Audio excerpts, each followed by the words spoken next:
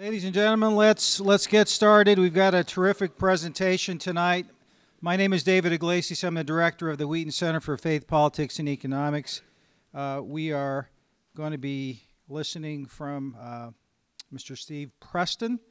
Quick bio, a couple of introductory comments, and then we'll let Mr. Preston have the days. Mr. Preston is a Wheaton husband and a Wheaton father of a grad and a Wheaton father of a current student. So he knows all things Wheaton. He graduated with highest distinction from Northwestern University and received his MBA from the University of Chicago. He worked with the Service Master Company as CFO and Executive Vice President. Then he was appointed to become the administrator of the SBA, or the Small Business Administration, under the George W. Bush administration. He worked on the Hurricane Katrina relief efforts from a SBA perspective. He finished up his term at HUD, or the U.S. Department of Housing and Urban Development, and he's had some private sector jobs since then. He is on the Wheaton Board of Trustees. He's on my board of advisors.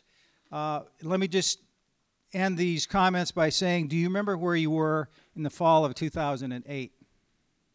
You younger people might not. The older people will definitely remember what was going on. Enormous and established firms were failing. Financial firms were failing.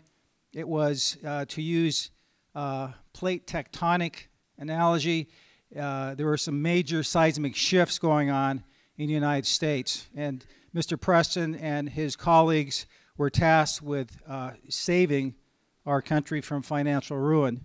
And I look forward to hearing his comments tonight. So please join me in welcoming Mr. Steve Preston.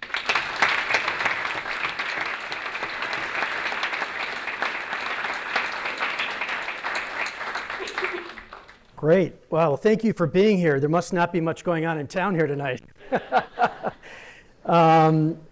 So thank you. Yeah.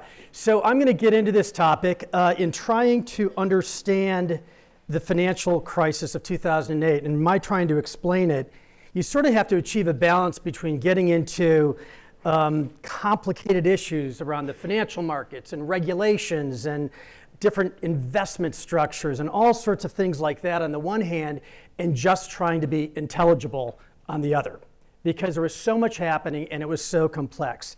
So tonight I'm going to try, and I am going to cover a lot of ground, even though I'm just going to be scratching the surface. I've got a lot of charts and graphs. The detail for some of you might be a little overwhelming, but I know a lot of you are students in this, so I want to achieve a balance. If it does get confusing, don't worry about the detail. Just try to hang with the big messages, because most of what I'm trying to get across are messages. And you can be quite confident that any of you students who want to dig into any of these issues much more deeply, let me know that there's so much out there. So I'm going to try to give you a sense of the magnitude of the crisis, a deeper look at the mortgage market, which was sort of the culprit that really drove a lot of the crisis, not the only thing, a sense of some of the other issues that exacerbated the impact. And then I want to give you some observations that you, as future leaders in our country, I think really need to take away from this experience. I realize, as David mentioned, many of you students were children during the financial crisis, so I want to make sure that I emphasize right at the front end that these were events that not only dominated a period of time, but they reshaped our country. And they had enormous impacts on people's lives. Millions of people lost their savings. Millions lost their homes. People lost their jobs. And a lot of people just lost their hope. It was a really tough time, and there was a period where it just didn't seem we could get out of it. Back in 2007, we were beginning to move out of a lengthy period of economic growth and job creation. We had a sense of flourishing in our country, but relatively quickly, we moved into a time of immense economic turmoil. Early in October of 2007, that first bar, that's the S&P 500. The S&P 500 is an indicator of the value of the stock market. And back then, it was almost at 1,600 points. A year later, the S&P 500 was around 900. That was a 40% drop. And only 5 months later, it had gone down to 700, a 55% drop in the value of our stock market in about a year and a half. So what does that mean? Well, for older people who might have put their life savings for retirement in the stock market, they may have had a $300,000 nest egg that all of a sudden became $150,000. And they really weren't sure how they were going to pay for the retirement after that. Or for parents who had a 529 fund because they were hoping to send their kids to Wheaton, they may have had $100,000 in that, and in a relatively short period of time, that became $50,000, and they didn't know how they were going to send their kids to college. In addition, during that same period of time, the green line shows the decline in home values. If you took a little bit further forward, you would see on average they went down 30%. Many markets went down 50 or more. People had more borrowing on their home than their home was worth. So this was enormously difficult. In the meantime, millions of people would lose their homes. This is a graph of home foreclosures. Home foreclosures are when people stop paying their loans and a bank has a right to take those homes away from them. And you can see at 2005, it was about 500,000, but by the time we got to 2008, it was over 2 million, and for 2 years, it was almost 3 million. These are enormous numbers. Major banks, if you could go to the next one, major banks and financial institutions began to fail. For years, we just didn't even talk about bank failures, but that green line shows you the number of banks failing going from 2007 to 2010. The orange line is a little bit different. Look at it. It talks about the value of those banks. So the big spike is some very big banks failed. But fundamentally, the stability of our financial system was at risk. And then, in addition, nearly 9 million people lost their job. And I can't think of a more devastating impact than that. Let's just go to the next one. It just felt like the economic system was melting down. It just kept getting worse, and it was despite the largest federal response probably in the history of the world. And so how did all this just transpire? What did happen, and what did we do about it? If you're interested in sort of insider accounts, both of the Treasury Secretaries, Paulson and later Geithner, wrote books about this. Ben Bernanke wrote a book about it. They give great insights from what it felt like on the inside. In fact, all three of them were on a panel last week at the Brookings Institute. You can probably get that online. And then there are a lot of other viewpoints on what happened, but there's plenty out there. Now, in terms of my own exposure, as David mentioned, I came to Washington as head of the Small Business Administration. And the Small Business Administration does a lot to help small businesses get capital and other kinds of support so they can start a business and so they can grow their business. So my vantage point as this stuff was cooking up was I got to see how small businesses were doing and if they were able to borrow and what was happening in their world. And I began to see that stress through that lens. Interestingly, I actually said to our very senior person who I won't name, I'm seeing it in small business. I'm concerned this is about more than mortgages. Even in late 2007, the reply I got, no, this is really contained to mortgages. It's not going to get bigger, we don't think. Well, sure enough, it did get bigger. And when the financial crisis was in full swing and the federal response was ramping up, that's when I was asked to go over to run the Department of Housing and Urban Development. Now, both because many of the causes of the crisis and many of the devastating impacts of the crisis had to do with the housing market, HUD was going to be in the middle of some of the most hotly debated issues in Congress. I would serve on the board of the TARP, which I'll describe in a minute, and the demand for numerous HUD programs that help homeowners exploded. So for me, this was kind of like, it was really like riding on a Bronco, right? This was just a crazy time. But also a time of, I have to say, tremendous blessing in other ways.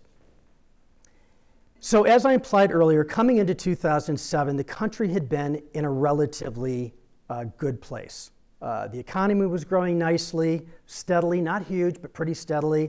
The job market was pretty good. Unemployment had been under 5% for years.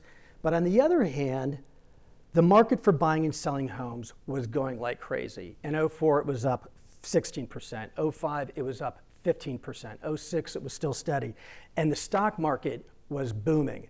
So it kind of felt like the economy growth was out of sync with the asset growth, which was growing much more quickly.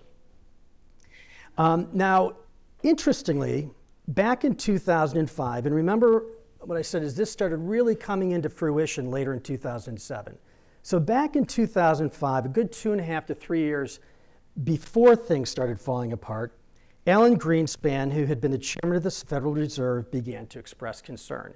And for those students who don't know what the Federal Reserve is, that's our central bank. They have a big impact on our economy. They affect interest rates, and they're very much in the middle of these issues.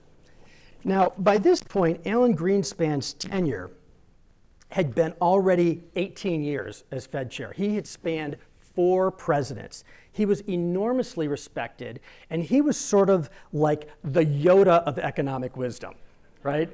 When he spoke, in fact, I won't get into it, but a few years later, he gave caution to the stock market, and the whole thing plummeted, right? So he was very careful about how he said things by this point. And he said in 2005, history cautions that people experiencing long periods of relative stability are prone to excess. So he was basically saying, I'm concerned this is going to get aggressive because things have been so steady and people are going to start reaching. That was his caution, okay? Later that year, he suggested that people were actually paying too much for stocks and bonds and houses and trying to get them to think about the risk out there. And then not long after that, he came right out and warned about the excesses in the housing market. So before any of this stuff happened, the real sage of our financial market was beginning to sound the alarm bell with increasing volumes. So what was happening? And what were the conditions that many economists believe contributed to the growth of share prices and housing prices? Now, I'll be the first one to say I am not an economist. There are a lot of economists on this campus. I would ask you students to go to them for deeper and more reasoned views on some of this stuff. But I would tell you that most people agree that there were numerous contributing factors, some of which included the following. So I'll go through some of the theories here. I think these all contributed to it. First of all, our central bank had kept interest rates very low for a long period of time to help our country recover after the 9/11 attacks, which were in 2001. Country really plummeted after that. The Fed wanted to kind of get things going, and they'd kept interest rates low for a long time. And what low borrowing costs can do is fuel higher asset prices. It's cheap to borrow that money, you can invest it, and some people said that fueled the stock market and the housing market. In addition, there was a lot of foreign money that was coming into our country looking to invest. Saving levels were very high in foreign countries. The investment opportunities looked very good in the US. And more money coming into the market usually means more demand for assets and prices go up, okay? Many people have also argued that the government pushed financial institutions, especially Fannie Mae and Freddie Mac, to take too much risk by helping to increase lending to lower income people and lending to areas of our country that are difficult economically. Now, for those of you who don't know, Fannie Mae and Freddie Mac are 2 massive companies that were institutionalized by the Federal Government Act, actually, that guarantee mortgages so that we can get more capital to people. And I can get into that in more detail. I won't do that right now. But what I want to say is people were saying this was partially the government's fault. There's a lot of disagreement around that. And that's something we can talk about later as well. And then finally, Ben Bernanke in his book actually says some of the growth he thought was just psychology. With the market and the home values booming, people just wanted to get part of the action. You know, they see the housing prices going up, they want to buy a bigger house. They see the stock market going up, they want to jump on the ride. And he believes that's part of what fueled it as well. But I have to tell you, beyond all of these factors, in the housing market, there was something much more nefarious at work. The growth in very risky and often deceptive mortgage lending practices began to take off. Now, years ago, when you wanted to buy a house, you would go to your local bank for a home loan known as a mortgage. And here you see a happy young couple. They have been overwhelmed by the ring by spring syndrome. And they are now looking to purchase a home. Are these guys in the room by any chance? Okay. I wanted to thank them for that. Then you would go actually to your local banker typically to get a loan. And apparently they have a particularly discerning banker. And that person would provide the happy couple with, first of all, the happy couple would provide the banker with all sorts of financial institutions. The banker would analyze it and determine if they would get a loan, and they would lend you the money. And every month, you would pay your payments to the bank. They would take the risk. Maybe if you had a problem with your mortgage, you'd probably sit down with your banker and work something out. But it was something where the banks held the risk, they had the relationship, and they worked with you. However, beginning in the 1980s, our system of mortgage lending evolved in an effort to actually make it more efficient and to bring interest rates down and expand home ownership and actually allow more investors other than just those banks to have the opportunity to invest in mortgages. This process was called securitization. Okay? So you would, the happy couple would come in and they would contact, in many cases, a mortgage broker. Now, it's the mortgage broker's job to find the people a home loan that works for them, good interest rate, good terms, and they would probably talk to a bank who would provide that to them. This process is known as loan origination, getting the loan to the happy couple. The broker got a fee, the bank got a fee, and typically the bank didn't keep the loan. The bank sold it to somebody we're going to call a packager. Now, and then the bank got a fee, and they moved it into here. Now, this packager would buy thousands of mortgages and blend them all together. And then they would sell securities to investors. And those investors would earn a return based on all of the payments coming into that mortgage pool, right? So in other words, the happy couple was paying the packager, it would go into that pool, and those payments would go to investors, along with a lot of other people's mortgages. The third-party packager also paid a firm called the rating agency, or a credit rating agency, Moody's, Standard & Poor's, Fitch. And that agency would analyze those loans, and they would ascribe a credit rating to it. They would say to the investors, we have analyzed all these loans, and we think they're great. And if they're top tier, we're going to call them AAA, right? And that's the best rating. So now those investors actually own your mortgage. They don't know you. They didn't review your case. They're not monitoring you. Generally, they relied almost entirely on the work of the rating agencies to assess the quality of the securities. And investors, these investors, the dollar sign, they could have been banks, pension funds, mutual funds, foreign banks, individuals. They were all over the world in all sorts of people's hands. And as that market grew, there were trillions of dollars of these securities in the hands of investors. So, what happened? Well, there was tremendous pressure during that period, 04, 05, and 06, for the housing market to stay strong because it was a great market for a lot of industries. You know, home builders by this point were selling a lot of new homes. In fact, they were selling almost 1 million homes a year, creating jobs. It was a great industry. It was good for homeowners. Now, it wasn't always great for homeowners for the best reasons, but let me tell you how some of this could work. I'm just going to take a little bit of a digression here. If your home increased in value, let's say the value of your home went up by $100,000, the bank would actually say, you know what, your home's worth more now. I'll make you another loan against that house or increase the value of your loan, and you can get that cash out and buy a car, buy furniture. You can do whatever. Those were called second mortgages, or they would just increase the value of your mortgage. And that actually became important fuel for the economy. It was also good for other players in the residential industry, like realtors and lenders and all these people in the diagram. And it was good for investors, at least for a period of time. However, at a time when the natural forces in the economy might have begun to slow things down, the market for mortgages was kept alive by taking greater risk, by more aggressive lending practices, and I think ultimately, in many ways, by negligence and deception, mostly surrounding what people know as subprime mortgages. Now, the term subprime mortgage refers to a loan which is generally greater risk. And it's generally because the borrower might not have great credit history, they may have the lower income, or the home might just be fairly expensive relative to their income. Subprime loans are not inherently bad. They've been an important vehicle to help people get homes who couldn't get homes otherwise. And many of them have paid them, right? But you can see by the next slide that subprime loans as a percentage of our mortgage market skyrocketed during 04 to 06, the period when things really began to ramp up. And so in a very short period of time, they became an enormous force in the market. In addition, not only did the number of subprime loans go up, but the way they were designed, the features that were inherent in those loans, made them even riskier. You see, many of them, can you go to the next slide? Historically, when you went to your bank, you gave them all sorts of financial information. You gave them a ton of information.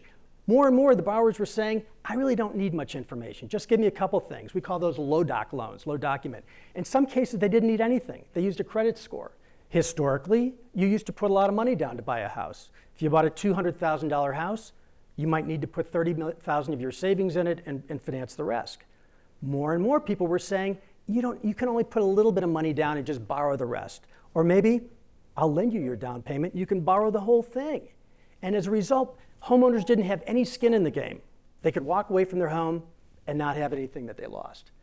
A huge culprit was something called teaser rates, temporarily low rates. 9 out of 10 subprime loans had payments that started very low for the first couple of years to entice people in, and then after 2 years, those loan payments would go way up. And in many cases, that's when we saw people begin to fail. And then more and more, because of the second loan mortgage phenomenon I mentioned, more and more people borrowed more and more money against their house. So the way these loans were structured became riskier, and the amount of them became much larger. Now, I'm going to just say a few things that are more complicated. If you don't understand this next part, you can just kind of zone out for a second. But if you're interested in this stuff, I just want to make a couple of points, which are, can you go to the next slide? These mortgages ended up getting carved up into multiple pieces. So your mortgage payment might be going to 3 different investors. And then those investor securities were getting divided up and put into other securities, which were called collateralized debt obligations. And then people were selling insurance to people to guarantee them or bet against their failure. And then you had something called synthetic securities, where people would effectively bet on the winning or the failure of this whole market. It got crazy. And it just amplified the risk. And in some cases, the investments got so complicated that a lot of people really did not even understand what they were investing in. And I'm getting so hot telling this story, I think I need to take my jacket off. So I'm just going to put it over here. Phew, give me some water. So how then did things transpire? Because you can see it was getting kind of messy. I want to give you a sense of the chain of events that will demonstrate how the mortgage market contributed to the crisis. Increasingly, these people got behind in their loan payments or just stopped paying their mortgages altogether.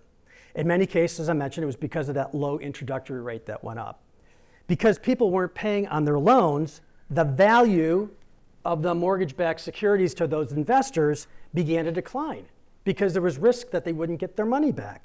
And in addition, a lot of those investors started saying, I'm really not sure what these things even are. I'm not sure I even get them. And some of them just said, I'm not going to buy these anymore, even if they do look good, because I don't trust them. So the demand for mortgage-backed securities and similar investments began to decline. Well, and the prices plummeted because people lost their trust in them. And very importantly, as prices plummeted because of that lack of trust, trace that chain backwards, there was less money available for the happy couples to purchase houses. So loan volume tightened up. And with less money available for loans, fewer people were buying houses. Housing prices began to decline further because there was more supply than demand. And because housing prices were no longer going up, people were taking less money out of their houses. It reduced consumer spending, which was important to the economy. And because financial institutions owned so many of these mortgage-backed securities or other instruments like them, those institutions began to lose a lot of money. And because they were losing a lot of money, other banks that were lending to them began to lose confidence and began saying, I'm not going to lend you money anymore. And that's the money, in many cases, that had been used to buy these loans. So you might have gotten your ring by spring, but there was not going to be a house for your spouse. Okay? It's my only other joke, okay? So I know that's a lot to that's a lot to digest, but there was a chain of events here that's important to understand. So as this stuff started ramping up, it sort of began to ramp and then took an absolutely feverish pace in terms of what we saw. So I'm just going to give you, you don't have to understand all this. I want to give you a sense of the timeline after this, okay? In 2007, the housing crisis was beginning to deepen. These events were beginning to kick in. And Freddie Mac, who's one of the big mortgage companies, announces to the world, we are not buying any more risky subprime loans. It was a huge message, a big lack of confidence in the market that knocked things down. In the same year, 3 large mortgage lenders either went bankrupt or got downgraded significantly, which indicated that they may be on the way to getting bankrupt. So there was a significant indication that the subprime market was a big problem. Then you get into early 2008. By this point, the economy is going into recession. The subprime market begins to infect the other markets, and you see some other things. B of A ends up buying Countrywide, which is a big mortgage company, to avoid it from failing. Bear Stearns, our 5th largest investment bank, is about to go under. The Feds guarantee $30 billion of their assets, and JP Morgan buys them to save them. Federal regulator sees IndyMac. IndyMac is the largest thrift institution in the country, which is another kind of financial institution like a bank. Things are really heating up. Then September hits. Don't even look at the labels. Look at these dates. Okay? Look at these dates, and let me tell you what's happening here. Okay? Fannie Mae and Freddie Mac are taken over by the government September 7th. They were guaranteeing over $5 trillion of mortgages. September 15th, Lehman Brothers, our 4th largest investment bank, files for bankruptcy. Merrill Lynch, our 3rd largest investment bank, gets bought by B of A to avoid going bankrupt. Next day, AIG, largest insurance company in the world, gets $85 billion from the federal government to avoid going under. 5 days later, the 2 most prestigious investment banks in the world get converted from investment banks to commercial banks, which brings them under certain federal protections. I won't get into the detail, effectively bolstering confidence in them and saving them. And what's happened in the course of a week is the 4 largest investment banks in the country have either gone bankrupt, gotten bought, or turned into banks. That whole industry effectively went away. Further on, regulators closed Washington Mutual Bank. That was the largest bank failure in history.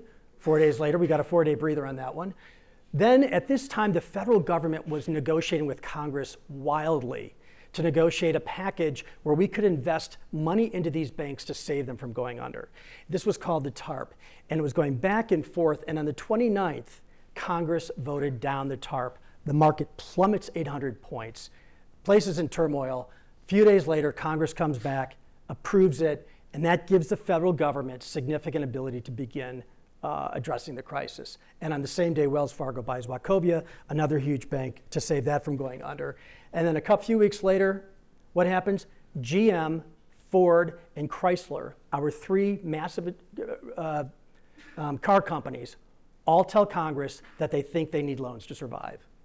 And then a few days later, the feds come in with a $300 billion package to save Citibank. Okay, you guys know what Citibank is, right? It was incredible, and it was just happening so quickly. So people did not see it coming. Financial institutions found themselves in this crisis. The federal government, the regulators, Congress, the White House were all increasingly scrambling to figure it out.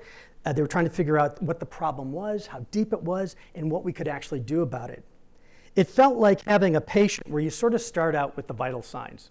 Like, oh, let's treat it this way. I can see what's going on. Well, that doesn't work. So then you take a bunch of tests, and you give the patient more treatment, and that doesn't work.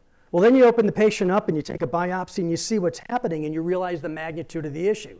So you start out with surgery, and then you give medication to address the underlying issue. And then you give them more treatments to kind of keep all their vital signs okay. And then you bring in the psychologist to make sure that they've got the stage of mind to kind of keep fighting. It was all going on at the same time. And the magnitude and the complexity of the issue was not sufficiently understood until the crisis was absolutely on top of us. Okay? And in our case, taking the metaphor a little bit further, in treating our patient, our regulatory structure made it more difficult. It wasn't robust, it wasn't coordinated. You've heard me mention a number of financial institutions on that list. Let me just kind of give you a snapshot. There were banks, there were investment banks, there were non-bank mortgage lenders, there were thrift companies, insurance companies, government-sponsored enterprises, which were Fannie Mae and Freddie Mac. Those are all different kinds of financial institutions. And you don't need to know what they all are, but what's important is they all have different rules that govern them. They all have different regulators that oversee them. They all have different restrictions on what they're allowed to do and how they can operate. And as a result, they don't have the same level of stringency in managing them. And also as a result, it was really difficult to coordinate the response across all of these financial institutions. And it just made it more difficult. So let's take a step back now and talk about what the government did. And many of you have heard the term government bailout, so I'll give you a sense of what that is. But before I do that, we need to take a crisis timeout. And I'm going to do a little bit of backgrounder for a lot of you who aren't, to give you a sense of some of the financial structure that we had to go after. Now, how many of you guys know what a balance sheet is on a financial statement, kind of how it's constructed? Okay, so I'm going to go take a step back and I'm going to describe for you what a balance sheet is. And if you go to the next slide, if you would, thank you. So a balance sheet describes three things. It describes what you own, your assets, what you owe, your liabilities, and the difference between the two, which is called your equity or your net worth. And I'm going to start with like a simple family balance sheet. This is like super simple, okay? But I want you to get the idea. And here we have a family that's got $20,000 in cash, $80,000 in investments, their car's worth $30,000, their home's worth $270,000, and so their assets are worth $400,000. And if they sell everything, they're going to have $400,000. However, they owe $10,000 in credit card debt, $20,000 in car loan, and $220,000 mortgage for a total of $250,000. So their assets are $400,000, they owe $250,000. If they sell their assets and repay their liabilities, they have $150,000 left over. That's their equity or their net worth. Now, what happens if their home burns down and they don't have insurance? Right? The assets go down by $270,000. Your debt, unfortunately, does not change. And your equity is going to go down. And your equity is going to go negative $120,000. So all of a sudden, you owe more than your stuff. That's not a good situation, right? So let's take this analogy now to a financial institution. And this is a super simplification. If anybody worked for financial institutions, I apologize. But the only thing I want to mention here is in a bank, most of its assets are investments. It's financial stuff, right? They might have $15 billion in cash. I've got $5 billion for plant and equipment. Let's say they had $80 billion in mortgage-backed securities and $200 million in other assets. And so they had $300 billion in assets. Now, what they use to buy those assets with is on the liability side. They may take deposits in their savings and checking accounts for $50. They may borrow short-term loans from other banks, sometimes overnight loans for $100, long-term loans for $100. That gives them $250, and the equity, the difference between your assets and what you owe, $300, $250, is $50 in equity, and that is what their balance sheet looks like. However, in our discussion, what happens if my mortgage-backed securities decline in value? Bam, it hits my equity, right? If my equity or my other investments decline. And if my equity declines, people who lend me money, those short-term and long-term loans, begin to worry that I'm not going to survive. They don't want to lend me money anymore. And if they don't want to lend me money and they start pulling those loans, I'm going to have to sell more of this stuff to pay down those loans, which pressures the value of those further. And if the market doesn't trust those MBSs, it becomes very difficult to find a buyer. The value declines more, my equity declines more, trust in the bank declines more, and it's a very difficult situation. The market is heavily predicated on trust and confidence. Our biggest enemy in a market like this is the erosion of trust, because people begin pulling away their funding and everything falls apart. And the lack of trust drove the value of those instruments down more, and investors pulled their support. So what did the federal government do in response to this? Number one. Do you like that, the way those graphics? Elise Alexander did these slides. Where are you, Elise? She's somewhere in here. The best known was something called the Troubled Asset Relief Program, or the TARP. That's the one that I was on the board of. The White House and Congress worked together to fund a $700 billion relief fund. Just a moment of pause. The White House and Congress worked together. I know that's a shocking concept.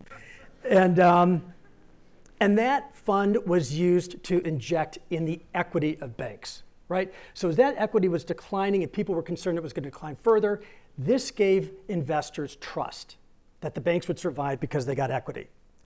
In addition, the FDIC, which is a federal regulator, guaranteed the repayment of many deposits over and above what they already do, and many loans. So if I'm a bank and I'm lending to another bank and I'm going to pull my money out, the FDIC said, don't do it. We will guarantee good payment. We want this bank to survive. Please stay in there. I believe it was this lack of stability which was a primary accelerator for both Bear Stearns and Lehman, even though there were deep underlying problems. And then the third thing was, in addition to the certainty that the FDIC gave, was the Fed began purchasing securities, purchasing assets like mortgage-backed securities and other investments in the market. And remember I said people didn't want to buy these anymore because they didn't trust them. And the Fed basically said, we'll make a market. We'll start buying these things, and that'll prop up the prices, and it'll help people understand that if they own them, somebody will be around to purchase them. So we re-equitized the banks, providing trust. We guaranteed their loans, which gave certainty to lenders, and we provided demand for securities in the market, which kept those values more robust. That was a three-prong response that was in the height of the crisis that really stabilized the financial institutions. Now, as we went beyond that, there were many other things. You know, in 2009, the government appropriated an $800 billion stimulus package, and all sorts of other things happened later. But in the crux of the crisis, this is what happened to slow it all down. Now, many people like to vilify one group or the other in this whole process, ascribing blame for the whole thing. People like to point their fingers at bankers, the government, Fannie, Freddie, but there are a lot of factors that launched us into this crisis. However, there is one thing that I believe very strongly, and that is that there was a moral breakdown across the system that contributed to this crisis. You had people borrowing money who were either defrauded, didn't understand, or were taking undue risk. A lot of things happening. You had mortgage brokers and in some cases banks pushing these horrific loans on lenders, knowing full well that they probably weren't going to be able to pay. You had mortgage packagers who sold mortgage-backed bonds to investors for fees, not a lot of risk to themselves. Many of them didn't really understand. I think a lot of these people didn't fully understand the quality of what they were doing, but there's evidence that some of them did, and that they knew the quality was declining significantly and continued with it. And you had credit rating agencies that put their reputation on the line by fixing high credit ratings to securities that they really didn't understand. They didn't put enough rigor to it, and their job, their only job, was to protect those investors, okay? Now, I am not saying that everybody was bad. It's not what I'm saying. What I am saying is that there were every part of this industry, there were people that were complicit. And if a critical mass of players had pulled back and raised their hand, the system would have slowed down before we came to the brink. The system would have slowed down, I believe, before we hit the wall. But it kept churning. And this is relevant for you all as future leaders in our country, as future leaders in financial institutions, government, industry. You are going to find yourself in places when a sense of true north and conviction needs to be at the top of your mind, and you're going to need to step forward.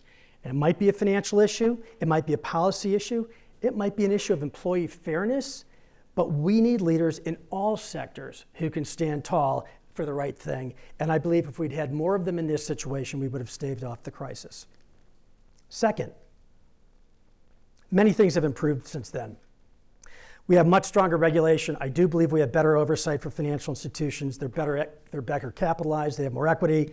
We have stronger consumer protections. And so a big step forward has taken place there. But third, there are leftover issues. And some of them are very concerning. And I want to bring up one that concerns me particularly. And that is, in my view, the fact that our government continues to spend way more money than it takes in. We call that the deficit. During the crisis and after the crisis, we saw staggering growth in federal debt. That's the amount of money that we borrow as a country. And our debt went up because we were spending more than we made. Much of that money was spent to address the crisis. However, we continued to have large annual deficits way after the crisis. And the federal deficit is projected to continue to grow well into the future. Let's take a snapshot of that. In 2000, when just before George Bush was coming into office, our federal debt in that first column was just under $6 trillion. That was about 55% of our GDP. Once again, GDP is what our country produces every year. And that's just sort of a comparison, right? That was about $20,000 per person in our country, right? 8 years later, as President Bush was about to leave office, that debt had gone up to $10 trillion as a result of the financial crisis, the wars overseas. It was now 68% of GDP and almost $33,000 a person. When President Obama left office, large stimulus package, very significant deficit spending for 8 years, it went up to almost 20 trillion. Okay, so in 16 years, we're going from 5.7 to almost 20 trillion. It's now more than the entire GDP of our country. And it's $60,000 a person. And last year, if you look at, this is about a year old, if you look at the projections for 8 years forward from there, it's projected to go to 29 trillion, which is 144% higher than Italy or Portugal, just by the way. And that's about $83,000 a person. So, very big, obviously. Two things are going to happen during this period of time and continue to happen that are going to contribute to the problem and potentially exacerbate it. First, programs for the aging. People like me are retiring, okay? The baby boomers is a big group. Medicare and Social Security are going to increase. And these represent massive amounts of our federal budget, and they're growing. They're called entitlement programs because it means that people are entitled to receive benefits irrespective of whether or not we, have a budget for it. I mean, if it's part of the federal, it's required to be part of the federal budget, right? Unless we change the programs. We've known it for many years. It's just getting worse. Secondly, because that debt is going up, the interest cost on that debt is going up.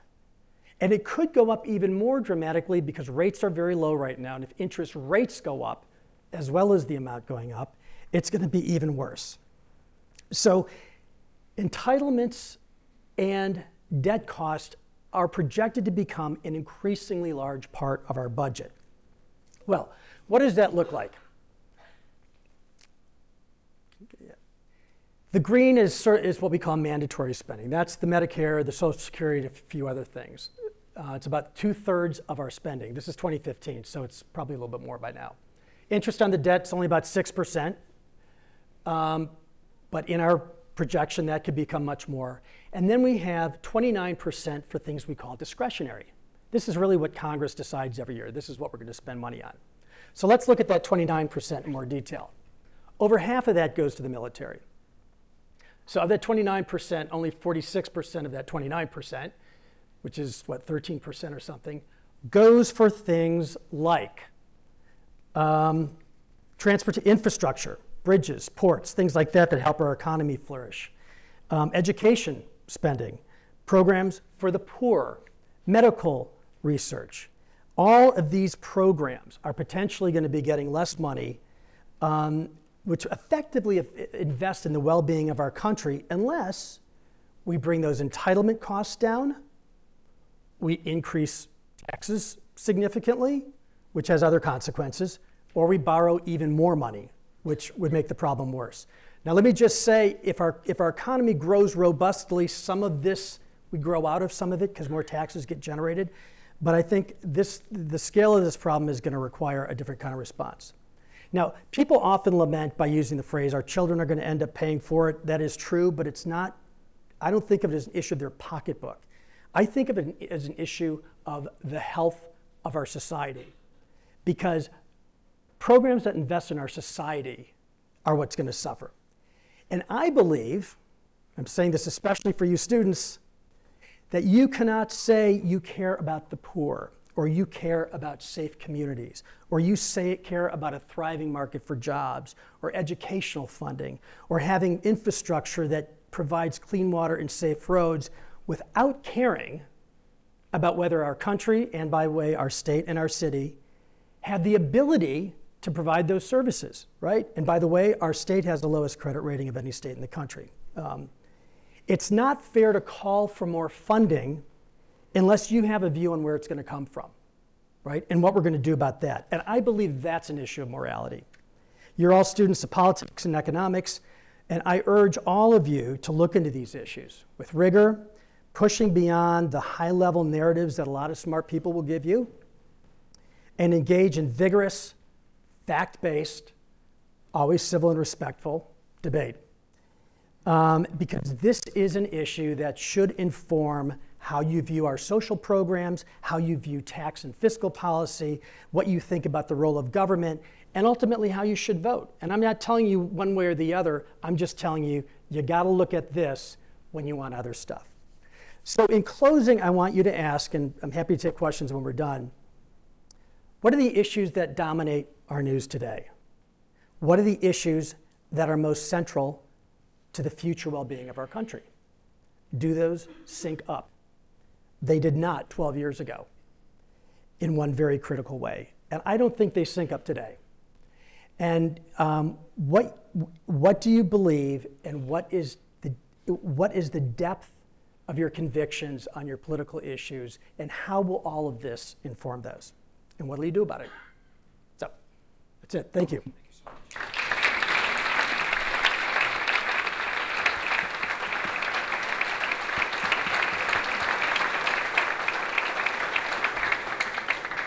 I just want to say it was 44 minutes and 10 seconds. You told me 45, so it was... I was tracking that. Yeah, it was great. 3 minutes. That was my real accomplishment here. Yes.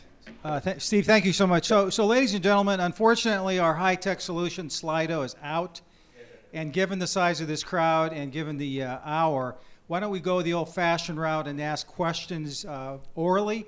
But as a former trial lawyer, I will object if your question is multi-part or confusing or argumentative. And unless you're running for Congress, please do not make a speech. Just ask Mr. Preston a question. So please, questions in the back, sir. Yeah, so I'm not an economics or a politics student at all. This is just for fun. Thank you so much. But I remember talking last year when I took econ about Richard Thaler as a behaviorist and his work on this. And he says that a large part of the responsibility lies with the consumer, the happy couple buying houses. Do you believe that's true? Yeah, so I spent a lot of time on this issue because a lot of what I did was work on programs to help people save their homes and stay in their homes. There were a lot of people that were part of that bought what they shouldn't have bought, they reached too far, and there was a lack of responsibility.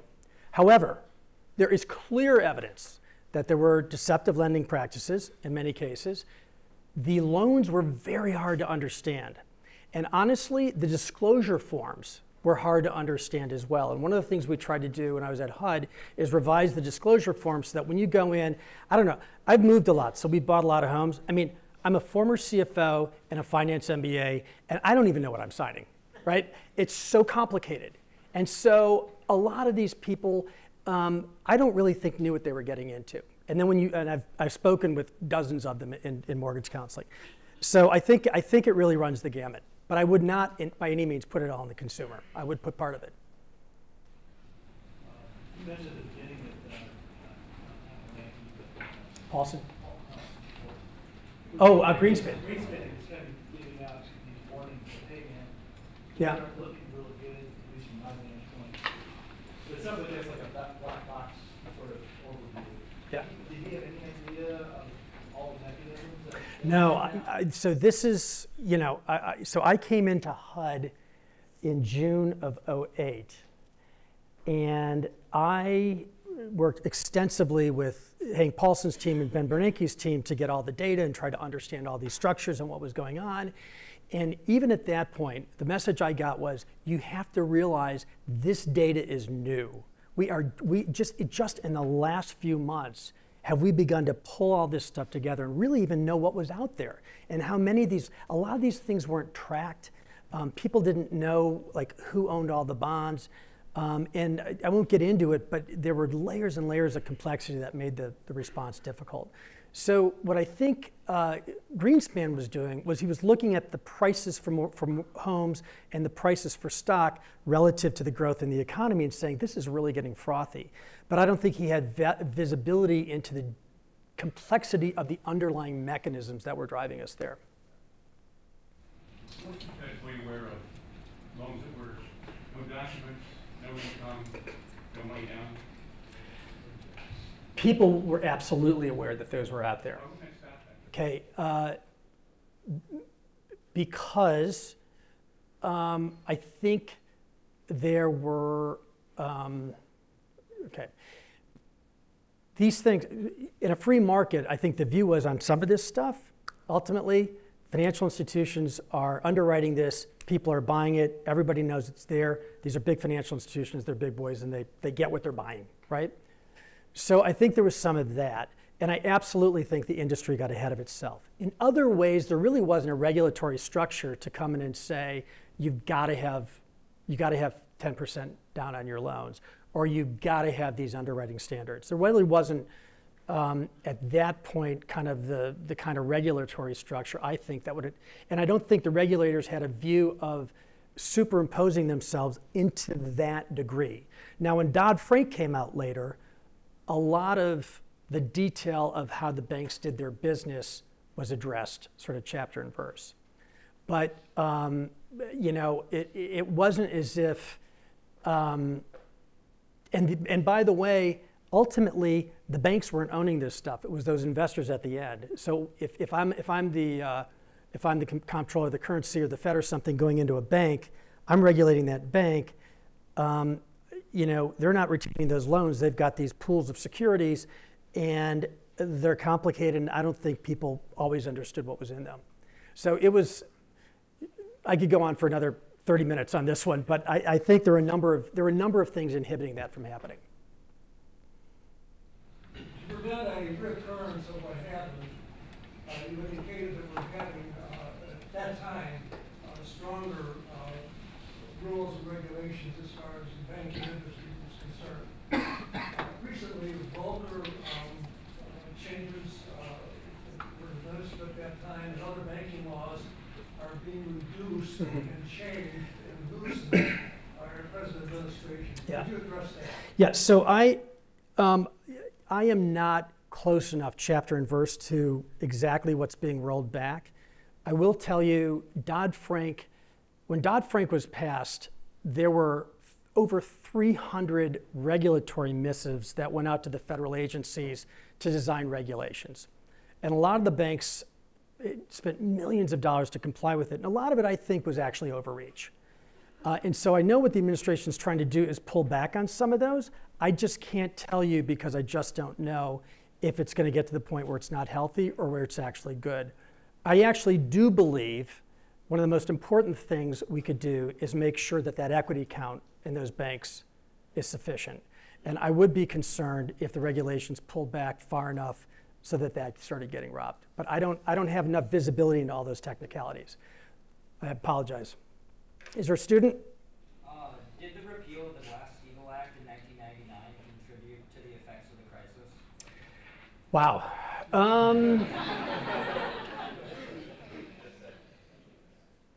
Well, yes, I think it probably contributed, but I don't think, man, I'd love to hear some bankers' thoughts on this. I don't think Glass-Steagall would have gotten in the way of this securitization rampage, because that would have blown right past it. The investment banks could have done that without the banks. I think the banks were securitizing anyway under Glass-Steagall. The issue with Glass-Steagall was the banks couldn't underwrite securities and sell them in the marketplace. So I think it might have tamped it down a little bit, but I don't think it would have been a cure. I'd have to think really hard on that one for a while, though.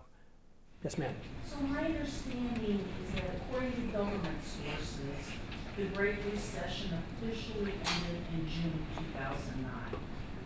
If that's true, then logically, Wow. it would tell me that the policies that brought us out of the recession had to have been developed and implemented by the Bush administration, and that while Obama inherited the Great Recession, he also inherited the solution. Do you agree or disagree? Okay, let me try to follow David's rule as an answer and be concise here. President Bush, I can remember clear as day around the table, said, we want to fix this thing before the next administration comes in. We don't want to hand it over to them. This happened under our watch and we got to fix it. So the attitude of the president was to do everything he could to get in front of this before President Obama came into office, out of a sense of obligation. So that big federal response I talked about, yes, that was all during the Bush administration. A lot of the difficult decisions were made then. After the Obama administration came in, however, in early 2009, President Obama and Congress passed the large stimulus package for $800 billion, that went into the economy. A lot of different views on what that did. I won't expound on that. There are a number of other programs that came in to help homeowners save their home, stuff around the edges to kind of soften the blow. So there's definitely a lot that happened after President Bush left office, but the crux of the rescue and the decisions, the big congressional decisions that had to get made that got pushed through happened before Obama came in, but like I said, there was a lot that happened after that that addressed different aspects that I think, in many of those things, I think helped people a lot. Yes, sir?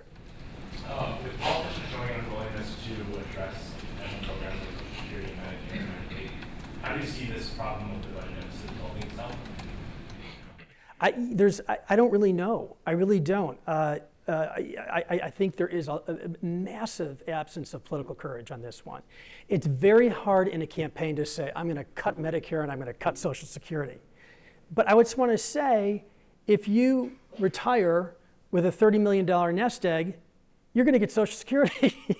There are a lot of ways we can cut those without cutting them for people who need them, right? There are other ways we can work with them over time to bring down the cost. So it's not an easy solution because a lot of people are getting older and are going to need those things, but that's the very reason why they need to get fixed, right? Is because they're going to get bigger. But I don't know. It's going to be tough. And the concern I have, the irony is, you all remember 2010 is when the Tea Party came in. Now the Tea Party wasn't what it was today. The Tea Party came in as a fiscal responsibility type push. And it was after Obama passed the stimulus and people were concerned we were borrowing too much, back at like 11 trillion. And now we don't even talk about it, right? So there was at one point a lot of energy around it, and I don't know. I really don't. That's why I'm telling you guys to worry about it.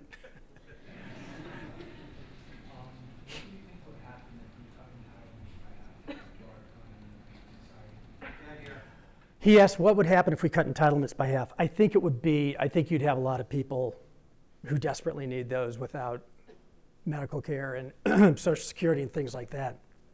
So I think half would be a lot, and you'd be pulling that money out of you'd be pulling a lot of that money out of the healthcare system, unless it pivoted over to private care, you did something.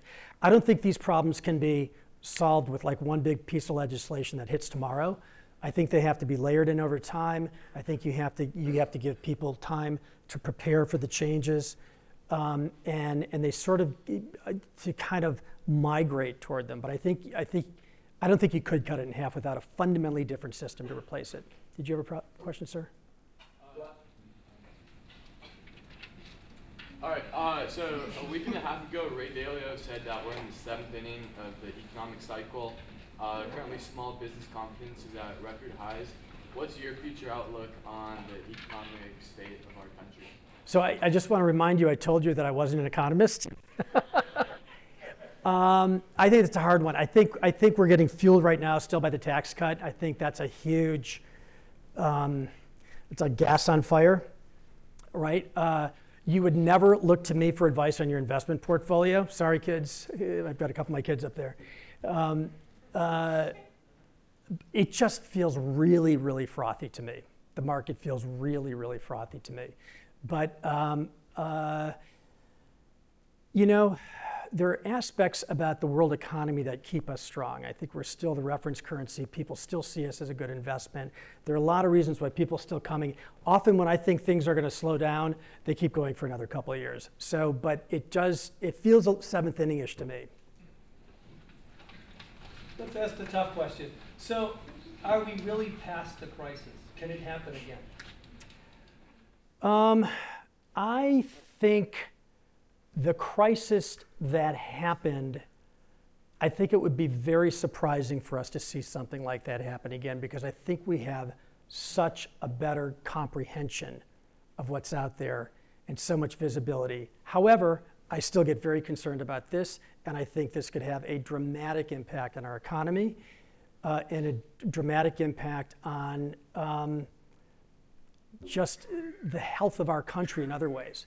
But I don't see an explosion like we saw before, because it just feels like we have a better grip on what's out there. How are foreign countries or other institutions buying U.S. debt? How do they finance buying all our debt? Well, you know, China has a massive surplus, right? So China buys a lot of our debt. Japan buys a lot of our debt.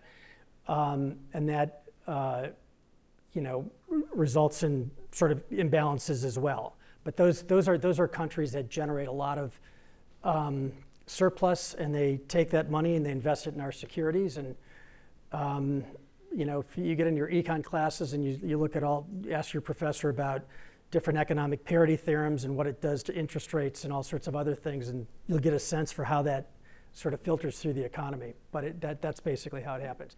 And you know, you and I buy them, and believe it or not, the Fed owns a lot of them. So, all right. I haven't looked at this side. I've got to pivot.